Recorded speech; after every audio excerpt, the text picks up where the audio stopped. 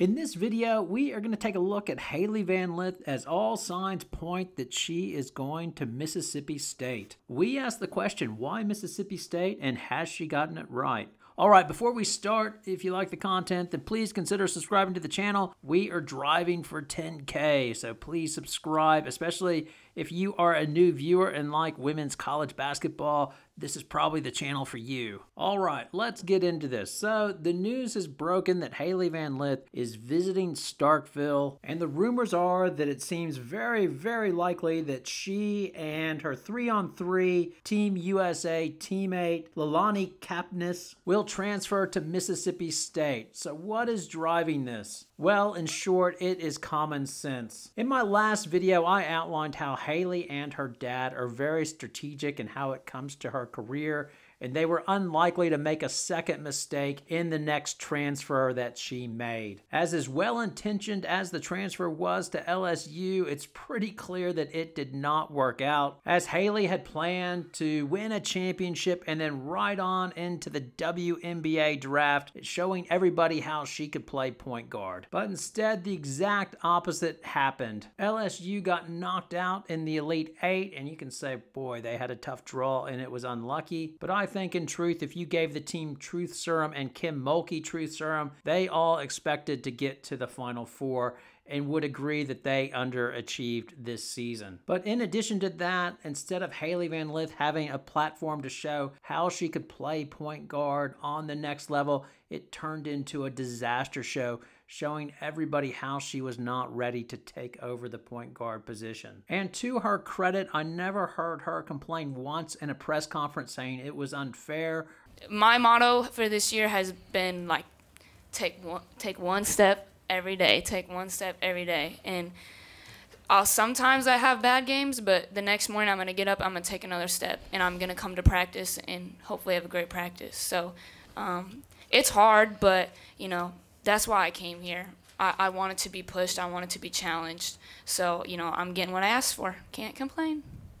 LSU had their end of team banquet where they celebrate the seniors. Funny enough, Hailey Van Lith and Angel Reese were not there due to other commitments. Presumably, Angel with the WNBA and Hailey getting ready to go to Starkville if she was not there already. Mulkey gave comments that were supportive of Hailey going in the transfer portal, saying her aspirations were to get drafted this year, and she realized, I need another year to go back to a place where I can relax and get back to my normal position. And what do? You hug her and you wish her well.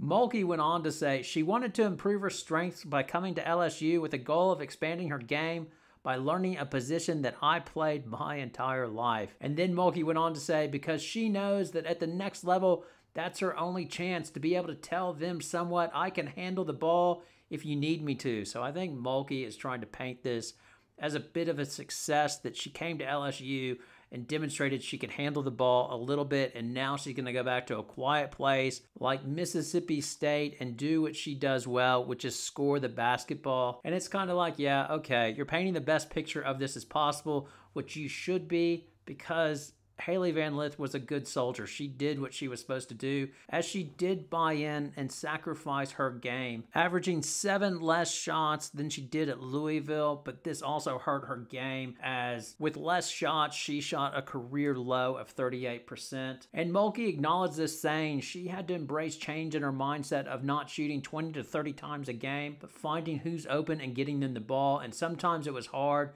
She would be pressured and she would be pounding the heck out of the ball. But then Mulkey tries to sandwich that criticism with a nice little praise at the end, saying, Hailey Van Lith is one of the hardest working players that I've ever coached. And I think that sort of sums it all up and why Hailey Van Lith is leaving. As I imagine in practice, she was getting crushed on a daily basis by Mulkey, as well in the press and everybody else from the fans, as it seemed like she was the problem. But now, by transferring to Mississippi State, which I assume she will do, she gets to go low profile to a school that's not going to have near the attention of the rockstar team LSU was, and she will be able to develop her game under Sam Purcell, who she had as an assistant at Louisville. So she is familiar with him, his coaching style, and I believe they feel very confident that he will know how to utilize and get the most out of her skill set. As I mentioned earlier, it appears this is a 2-for-1 special, as Leilani Kapnis is also visiting Starkville, and it appears that they are both going to transfer there. As well, the other giveaway that something's happening is Jasmine Brown Hager, the number 54 recruit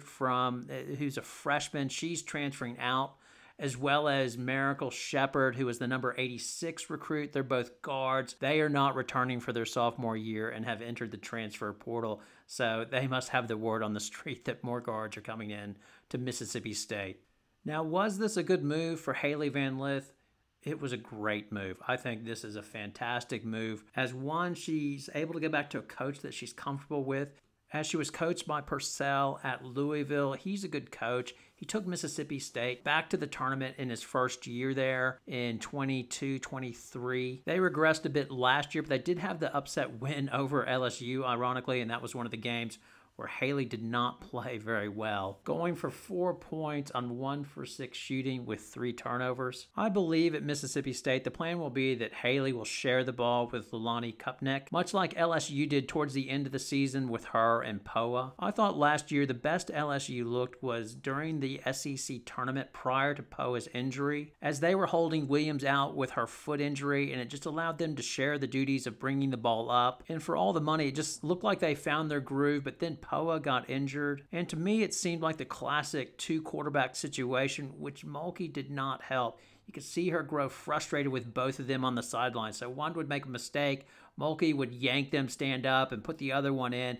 It reminded me of Steve Spurrier throwing the visor when his quarterback would throw an interception and running the next quarterback on. And Spurrier was tough on quarterbacks because he played quarterback himself, much like if you're coaching your kid, you're usually much harder on your kid than the rest of the team.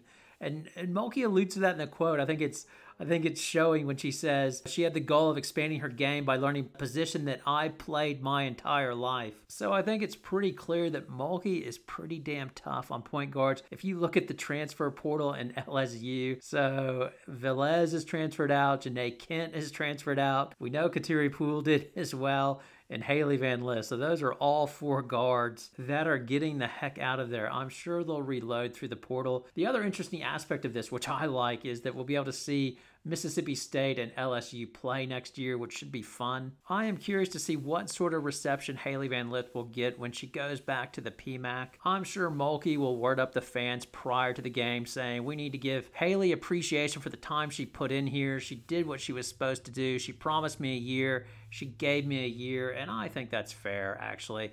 I said in the previous video, I think people like to take out Hailey Van Lith as she rubs people the wrong way with her self-confidence. And she used to try to always control it and keep it under control because the coach was like, you need to back off on, being out there and getting in players' faces and being cocky. And then once she started training with Kobe, he's like, no, embrace that. Be who you are.